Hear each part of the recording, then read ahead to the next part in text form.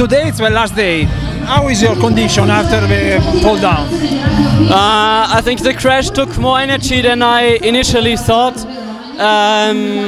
Yesterday I was really struggling in the beginning of the start. I had no energy, and yeah, luckily the legs came back in the final. The sleep wasn't the best the last few nights, but I'm feeling much better today, and the final should suit me. I think it all depends how it will be raced. If it's like yesterday, nothing much will happen in the group of the GC contenders. But yeah, if the group of favorites, if they have a chance, or the bunch has a chance for the win, for sure it will be a big battle on the last climb.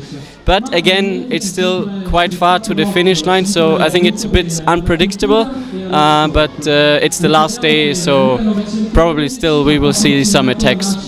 But riding on home race, okay, now it's Italy, give to you and also to other Austrian riders incredible energy and motivation.